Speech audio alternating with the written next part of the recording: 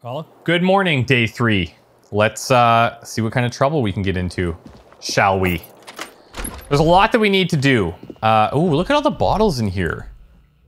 We should take all of this. And we'll see if she's home, because we have to talk to her about... Where is it? About the Hardy's story. So we'll see.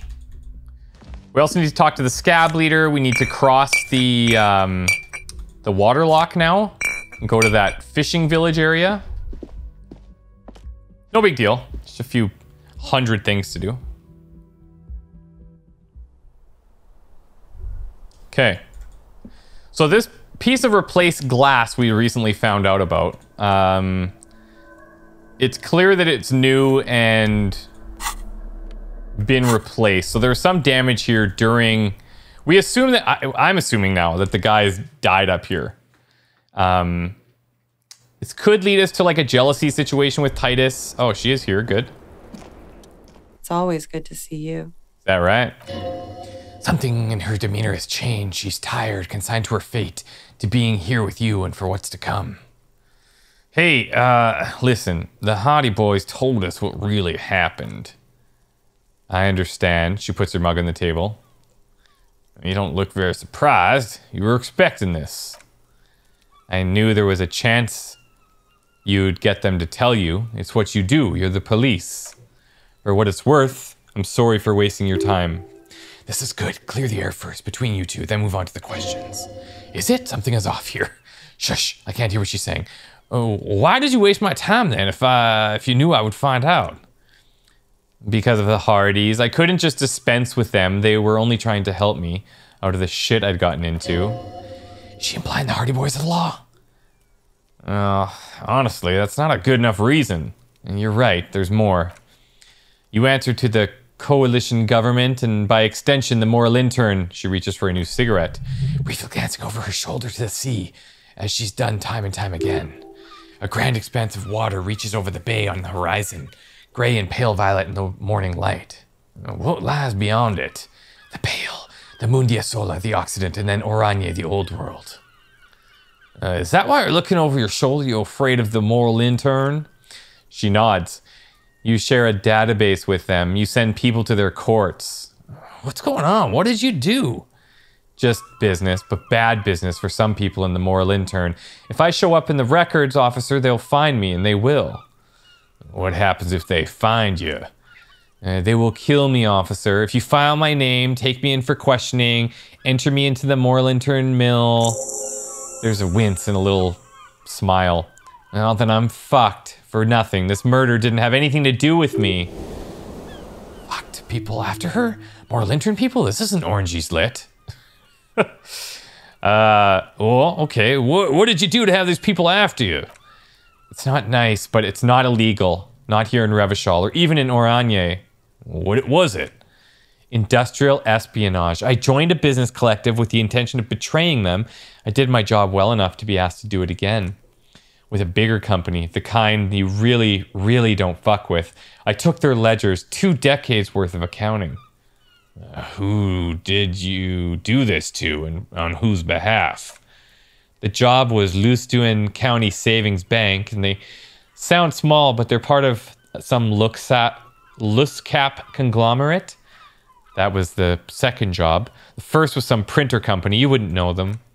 As to who hired me for the job, I don't know, but they're after me too, along with Luscap. And they're friends in the MI, she breathes heavily. Once you're done in the competitive intelligence circuit, you don't have allies, you're radioactive. Luscap, these people engineer financial disasters in second world countries. The conglomerate also includes the Bank of Consecration, Earberg, and the popular Papa Lolo line of dairy products.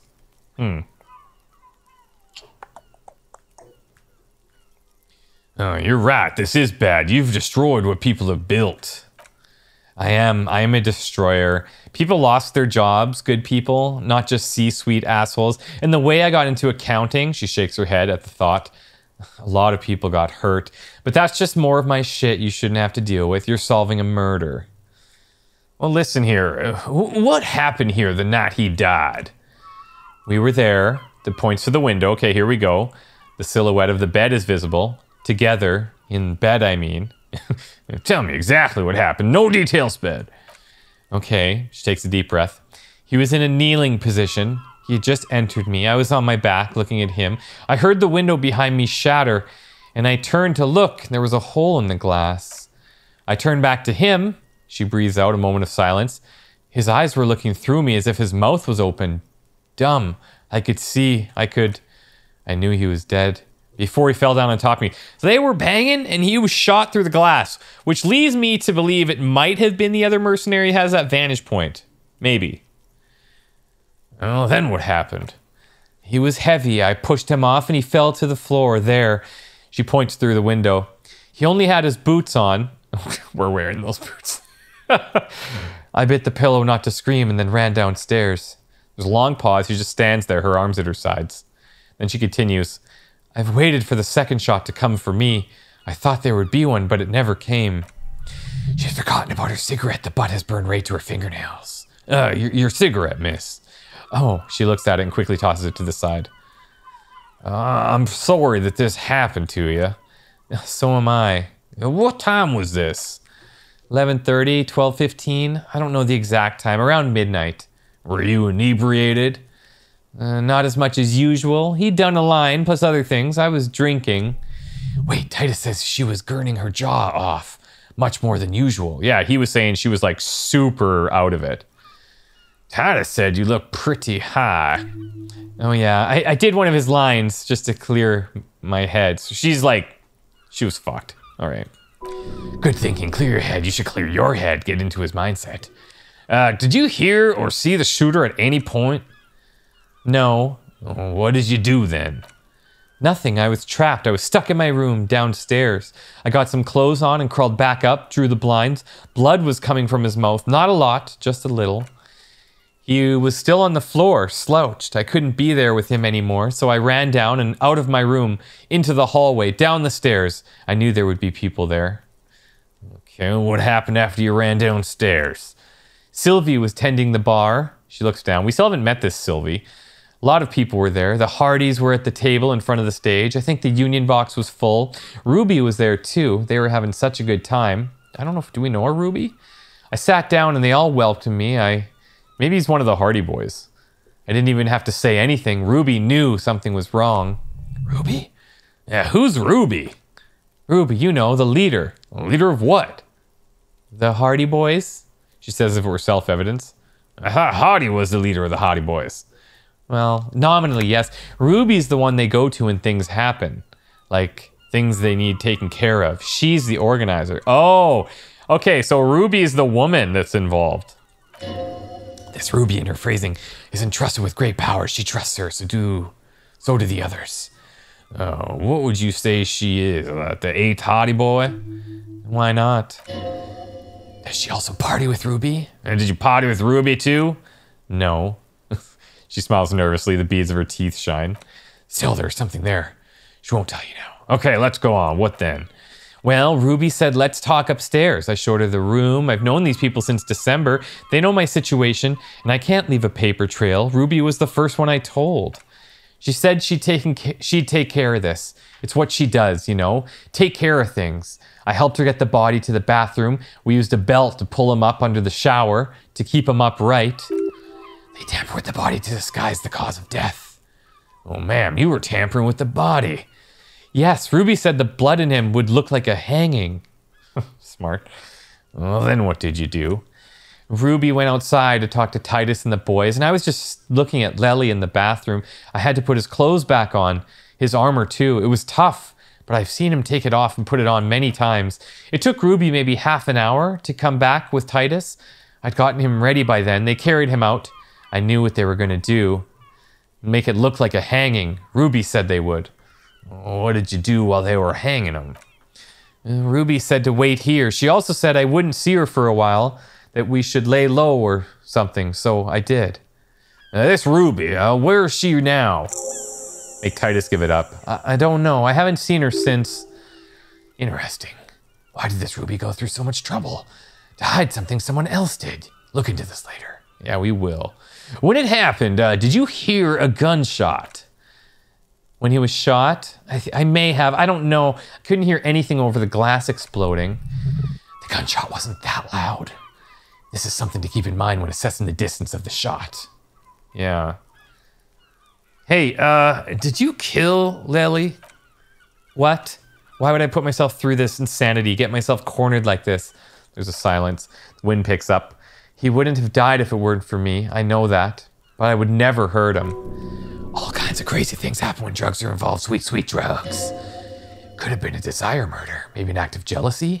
I'm leaning towards jealousy, but it could either have been Titus is a kind of an obvious one. Maybe one of the other mercenaries for whatever reason.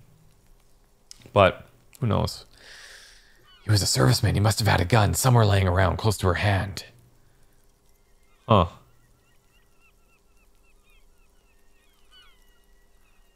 Well, drugs were an integral part of your relationships. Perhaps they contributed to its end. What does that mean? Well, you know what I mean. Do drugs make you aggressive? No, people don't take drugs to kill each other. They take them to feel okay with each other. I thought you Revachol people would be more enlightened on this. I'm sorry, officer. I'm under some stress here. Look, well, he must have had a weapon nearby. Maybe you used it. No, I specifically asked him not to carry firearms when he was with me. He only had his stupid armor. All right, well, I'd like to answer some other questions, if you don't mind. Like what? Well, could the people after you have killed him, you think?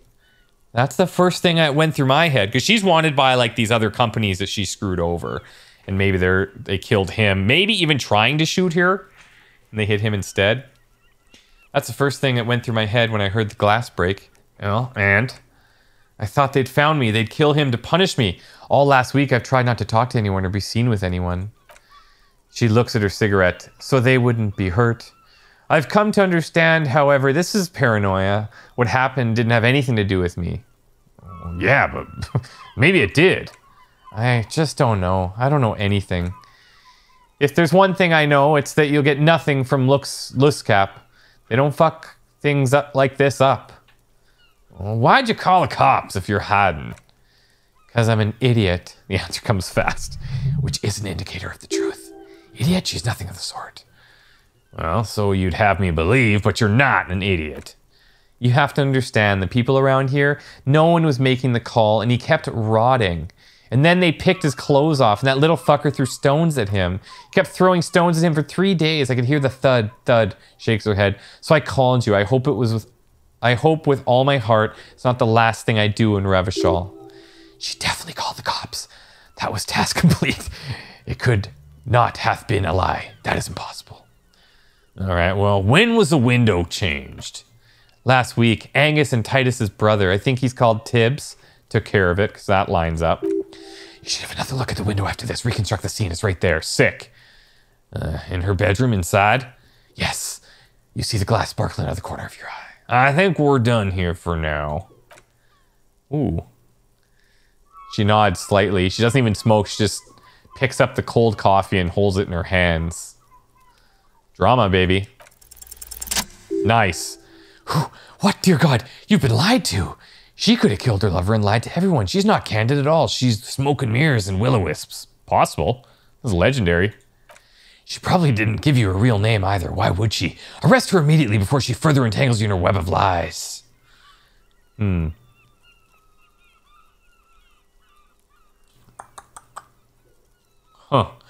Hey, what if I told you you were under arrest, miss? What? Nothing's happening. You know, I think you didn't make that call to the station. I did. She takes a step forward. What is this? I called your desk or whatever it is. The numbers are all over town. 8100-2 for emergencies. There was an older woman on the other end. It sounded like she was smoking. Took my complaint. She coughed. That is the emergency's desk number. Anyone could know that, sire, by looking around and calling the desk. I don't believe a single word she says. Well, anybody could know that number, and that someone coughed. It means nothing. I can give you the time, too. It was late after midnight, 12:20. I know I have not been 100% truthful with you, but I am now. Well, another thing, your real name isn't Klasja Manju. You wouldn't give me your real name if you were on the run. Okay, her voice cracks suddenly, like there's a garrote around her neck. Okay, what? Okay, it's not. I knew it. You log your work every week. It's all transmitted to Commensur. I couldn't just beg you not to enter my name, so I lied. Like I lied before, like I did at LCSB. I have to lie all the time. She looks at her hands. Her fingernails are chipped white. I'm so tired of it. And what was the passport bullshit, too? That passport you keep hidden? No, it's submerged in a plastic buoy on the coast in the reeds. It just doesn't say Klasja Mandu. It says Anouk Meijersmit. Yeah, it's fake too? Yeah. A fake passport and visa given to me by my employer. I can't even use them. My employer probably leaked the name to hurt me. Well, why? I didn't show up to a rendezvous. They don't like that. They don't take that lightly. She rushes to explain. I didn't show up because I was afraid they'd do something to me. The job was finished. I'm just a liability now. Well, where is this boy? West of the boardwalk, in the reeds, on the coast there. She points towards a clump of ruins on the western horizon. I put it there when I first arrived. Haven't been there since. I'm not sure I could even find it now. It's useless. West of the boardwalks, in the reeds. I need to check this buoy out. You're welcome to it. It's in the reeds northwest of here, past a broken sewage pipe, right near the waterline. Alright, well, what is your real name? It's Katarzine Alisij. The smile on her face is timid, almost painfully so. It's a Grad name. Zimsker Yugograd in origin, not Occidental at all. Smells of motor oil, taiga, economic desolation, and rock music-infused alcoholism. It also makes Klasja almost an acronym for Katharina Alisij. Yeah, okay. Well, finally we meet Katharine Alisij. She nods, her round eyes meet yours. They seem moist from the wind on the roof. Alright, enough. Let's change the subject. She slowly lights another cigarette and steadies her breath as if it's in the presence of some tiger. This is not the end of this.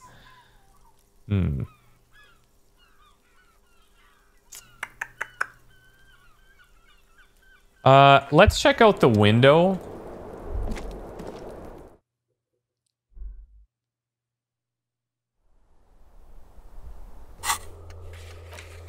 There's a buoy west of the boardwalk on the coast, somewhere in the reeds. This has to be out by the fishing village. Make Titus give out Ruby's location. He's the organizer of the hanging. She's also missing, but the Hardy Boys will be tight-lipped about her location. You need to get them to open up. You've fully explored the whirling, analyzed the site of the murder, truly and thoroughly interrogated Klasja. This might make the convincing them easier. Well, I think so. We're gonna check this again. Here. You've heard what happened. Come on now. Nice. The golden light melts away into the blue, glassy darkness of your mind. In it are two neon-lit shapes, a man and a woman on the bed. Yeah, okay. A, B... Okay. A two-hearted spider. What position are they in? Like the witness said, the man is kneeling. The woman is on her back. It's the night of March 4th and a shot has just been fired. Okay. The man looks directly at the woman. The shot's possible directions converge in his mouth. A ray cast from somewhere outside, entering his brain. Oh, where did it come from? From the roof outside, location A, prime. The glass fractures around the bullet hole. Shards face inwards like a corona behind the woman's back. Let's investigate the ghostly figures. The man does not know the bullet has entered his brain. He never will. Death comes faster than the realization. Let's have a look at point A, the roof. The ray cast from the man's mouth unravels into a fan of possible directions. All on the roof at first. The shot could have come from any of them. This is composite location A prime, most likely of the origin points. Well, shouldn't there be like gun residue outside? There could have been. Then the rain and slush and wind washed it away. This was more than a week ago. So I'm what, like 80% sure the roof is where the shot was made from? 72%. With a weapon that's good for medium range, like a rifle or sports pistol, this is a good short distance, but not too short. The perpetrator aimed with their back against the railing, or possibly kneeling for precision. That would explain why it took them only one shot. Okay. Or they were a mercenary with good aim. The lights were on in here. Outside it was dark. It was like shooting fish in an aquarium, a well-lit aquarium. Victim opened his mouth to let the bullet in. Neither of them would have seen anything outside in the darkness, too busy with their own bodies. So could the shot have come from inside the room? Point X would contradict the woman's testimony, rendering the entire preposition void. These figures would be wiped out, detective. Right. Are there any arguments against A prime, the roof? None that you've found thus far, but that doesn't mean there aren't any. Could there have been another point of origin further away? That's a 28% yes. In this model, the shot could have come from a greater distance. Nothing excludes the possibility. Should we extrapolate to include every possible point of origin in Martinez? Yes, extrapolate it. So here's A, and these are the spots it could have come from. According to your map of the district, the shot could have come from a wide angle of location, starting with the northern edges of the abandoned boardwalk, ending with an islet in the bay. Let's call them B prime. Wow. Okay. Holy frick. B for boardwalk, B for Land's End, and B for the islet, detective. Oh, B. Oh, say B with 1, B2, B3. Got it. There may be smaller points in between, but those are too fine to zoom in on. All right, let's look at B, the boardwalk there. 700 meters away, the likeliest of these B positions, 20% chance. Skilled sniper could have made the shot, provided he had a safe sniper's nest. Even with the light on inside, we're talking military training. Right, like the other merc that apparently was watching over us from a distance, probably from the same spot, maybe? At that distance, the perpetrator would have had to take the wind direction into account. Okay, the Land's End here. So this is like the fishing village area, and this was like the church on the map. So this is even beyond that. 1.2 kilometers away, the least likely of these prepositions, let's say 3%. Skilled sniper could have done it possibly from a tent. No, too far-fetched. What about B3, the islet? 1 kilometer away. Unlikely point of origin, beyond the dock somewhere, on an islet in the Bay of Martinez perhaps. There are islets there, badly charted as they may be. The shot would have been a small miracle. 5% likelihood. There is an extremely narrow field of view from the bay to the window between Rue Saint-Valentin and 33A. The angle would have been extreme and access to the islets is questionable. So the shot could have come from somewhere further out than the roof. It is possible that it came from B prime, the boardwalk, B double prime, Land's End, or B triple prime. If anything, it's most likely A, B prime, secondly most likely. These would be very rare. You can't know for sure until you investigate these locations. Lieutenant would probably agree in this situation. It's best to be thorough. Blink and leave. Okay. Well, check Land's End, check boardwalk, check island. Fully explored the whirling, analyzed the site of the murder, truly and thoroughly interrogated Klaus. Yeah, I think I want to say that yes, we probably have. Now there are like the secret doors of the whirling, which are still a little bit on my mind. Because it would be nice to be able to say, yeah, I've seen literally everything. But I can't say that. I'm holding some skill points here. We don't have anything else that we can think about yet, but you know, we might want to put something into some of these things. Perception's actually getting pretty high up there. Bonus 2 from thoughts. We could consider putting things into like physical instrument for knocking down doors and things.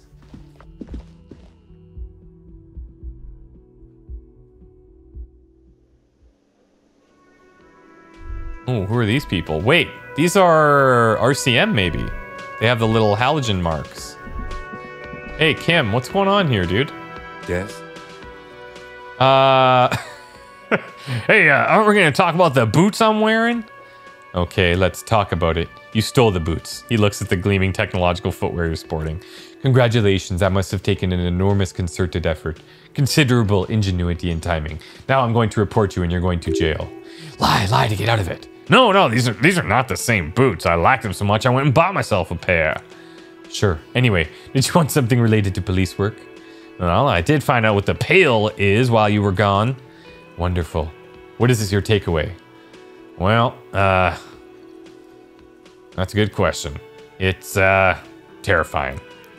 Then I was right to spare you from it, no? Anyway, the Pale is no more terrifying than, say, water or death, or that we're stuck behind our eyes for all eternity.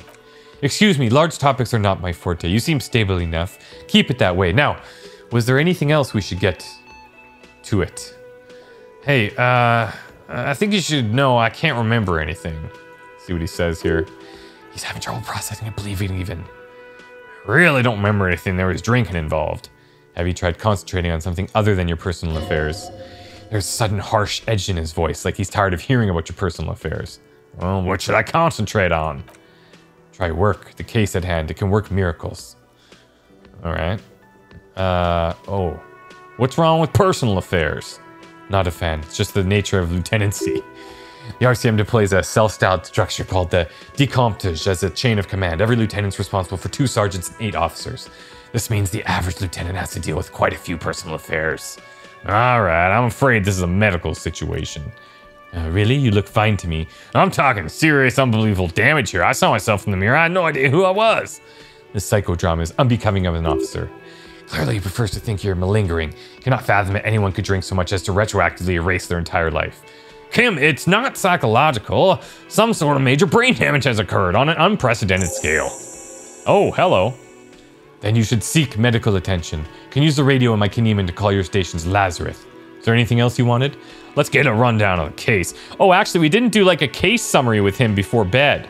So before bed, we should go outside and like get a lay of the land, I guess, right?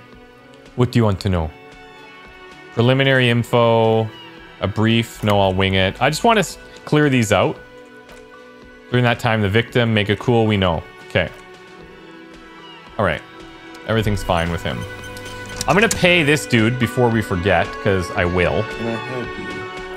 Here's the 20 bucks. See you later.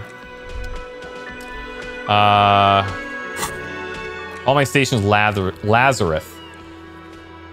Kim suggests you call the station Lazarus in order to sort out your health issues. Do you feel you can use his motor carriage to make the call, though you don't feel hopeful? True enough. All right, who are these people? Horse-faced woman. The woman is an RCM patrol officer's uniform, winces as she notices you. I would really prefer not to talk to you right now. A patrol officer is the lowest ranks in the RCM, below lieutenant and sergeant. Is everything all right? Why don't you want to talk to me? I don't know. I mean, why would I want to talk to you? Well, I don't know why. I'm just trying to do my best. But you're not trying your best, are you? Literally the sorriest cop. Calm down. Says to the man, then turns to you. Fine. Let's talk. What did you want? What does one talk about with a fellow officer? Hey, what precinct are you from? What precinct? She just sighs. Fucking deranged lunatic. The sunglass-wearing man pushes through his teeth. You're getting an intellectually unsatisfying vibe from this conversation. Maybe you're doing something wrong. Hey, you're the police, right? Cool, so am I. I don't know what to say. Don't say anything, Judith. Wait, is he police? Me? No, I'm just a man with sunglasses. I like wearing sunglasses inside. Sunglasses and a fucking wig. Is he undercover, maybe? Logic, okay. What are you, the police doing here? I'm just looking out for no one. I'm just a man with sunglasses, and you are? Policewoman. Yes, a policewoman who just wants to do her job, that's all. All right. Other police are here. I don't know why. Oh, hello, dear. There you are. I don't know why. I'm gonna talk to this guy again real quick. Hey, do you know what's behind that door? Looks up at you, then quickly looks away. Nope. Gonna attempt our window check again. Perception, 58% now. Mystery door scene. You've been here a long time. And we have the dice. So being here a long time, I guess, is what's unlocking this. Nice. There's a yellow ribbon tied to one of the branches. A light yellow faded with time. A tiny splash of color in the blackness of the thicket. Hanging from it, a bronze key? Someone hid the key in the bush and attached the yellow ribbon to make it easier to find. It's close enough to the latch up there. One can slide it open and just take it, surely. Someone's hid a key in the bush. Huh? Big guy looks behind him. Well. Hey, can you just let me slide by so I can grab the thing? I don't know about that. I'm comfortable here. I don't take any sliding. It would really help right now. Sorry, fucko. Looks like you're gonna have to go bush diving. Good fucking luck with that. The hawthorn's got a bitch of a bite. I'm gonna enjoy the sight of you in the bushes out there. The loud thud, the old man stands up, pushes the window open, grabs the key from the hawthorn branch and slides it across the table. Thank you, Theo. Spare key for the workshop. The old man closes the window and sits back down in silence. Come on, man, we're just having some fun. Where's the harm in it? I'm tired of listening to your shit. Hey, thank you. Does anybody know why this key was hanging right outside the union box window? I didn't even know it was there. The man looks at the key in your hands. Boys? No idea. Never seen it. All right. Thank you, old man. Don't thank me. I don't give two shits about your key. There's a silence around this man's words. Unlike Titus, they're afraid of him. That's the type of respect he commands. Interesting. Well, I wonder what doors it could open. It could open the door in the kitchen. That's what I'm thinking. Looks at the key in your hand. It says workshop spare. Maybe there's a workshop there. It's worth a try. Thank you, Logic. Hell yeah. Okay, come on now.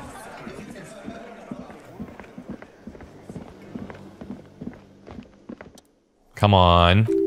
Could be connected to the bar door upstairs. Let's try it. Key fits the dimple lock. Takes a bit of effort to turn all these years, but then the lock clicks. Dust rises before you like mist. A tomb? Haunted by regal spirits from distant ages? No. Smells like engine grease and a cut wood. A workshop.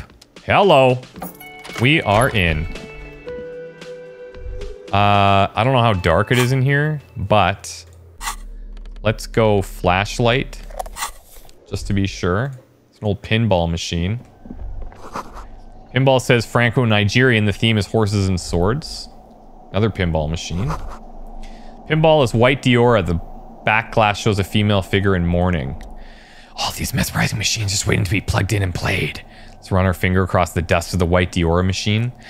Feels like it might jump back to life at any moment. The lights illuminating the white-robed woman. How about we fire up one of these bad boys and play some ball? You can't fire them up. They're broken. Only that one machine in the main hall works. The Royalist Pinball. He looks away.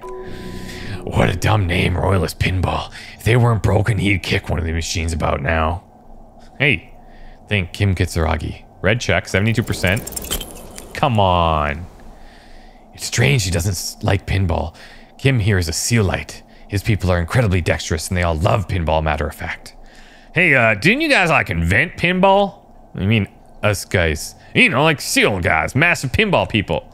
Seal is an extremely protectionist Isola, inaccessible to the rest of mankind, as it has been for over 1,000 years. I have no special knowledge of them despite my heritage, but even I know that they don't play pinball. They have a rigid class society and a punitive justice system. We should continue with our exploration of this place. It doesn't matter. So you're not at all like pinball aces? Because I could swear I know you are. No, they're not. Let's move on. There's more to this place than pinball machines. Sounds like you don't enjoy pinball, Kim. No, I love it. I love pinball. Who doesn't love pinball? Let's move on. He doesn't. What about the other one? You want to play that? No. All right, let's move on then. A note, NB, the spare key is tied to the bush outside in the corner window. NB. Who the frick is NB? NB. Nice.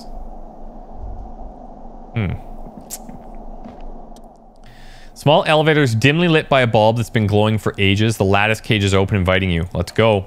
Smells of nougat and sweat. Your head brushes up against the ceiling. There's a control panel to your right and just enough room for 2 people to fit in.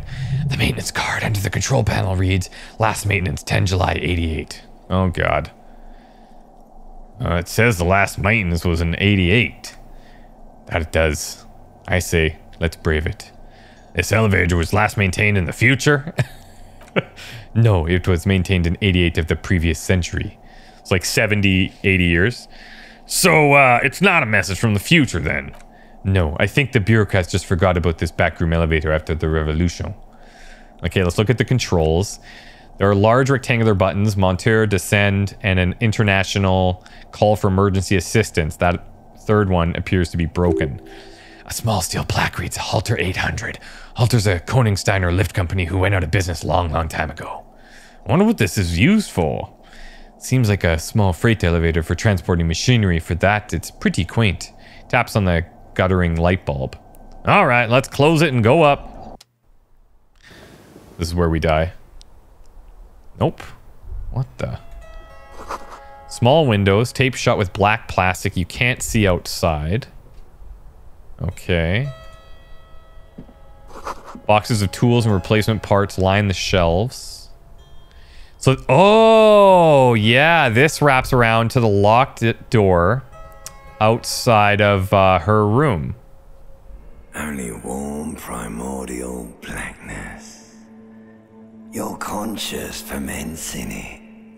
No larger than a single grain of malt. You don't have to do anything anymore. Ever. Never.